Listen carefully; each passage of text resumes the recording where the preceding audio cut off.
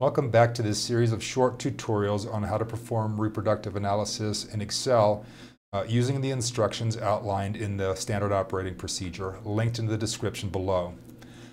What we're addressing now is weight-length relationships. We have a pre-built worksheet for that, and it comes pre-populated in two columns that refer back to the data that you've already entered. If you haven't entered your data already and don't understand how to do that, please be sure to view the video, also linked in the description below. So the two pre-populated columns are log to the base 10 of our length data in this column.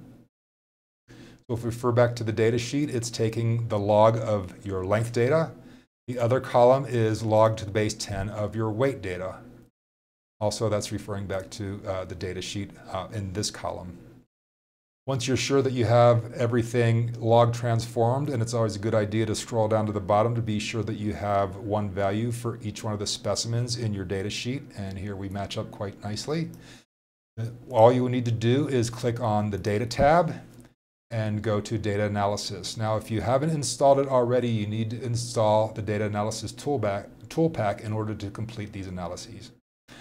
When that's installed, click on Data Analysis, choose Regression, click OK, and then we input our Y data range. The Y data are log of weight. So click here at the top cell and then choose all of those data.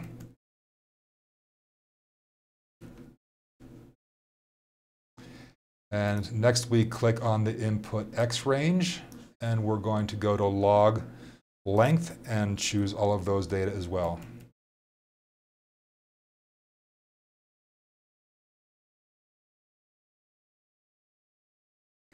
The next thing we want to do is have our output right there on the same screen where all of our data are.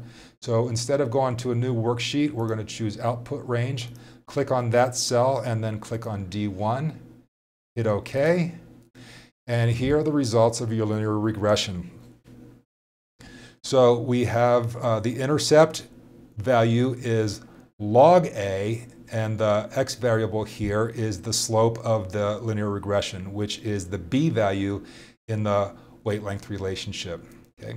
So the b value is already in the form that we need it. Here we can see we've got b equals 3.11, but we need to transform this intercept value because it's log of a.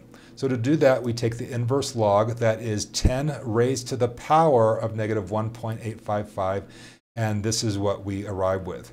So the A value in the weight-length relationship is 0.01, and the B value is 3.11.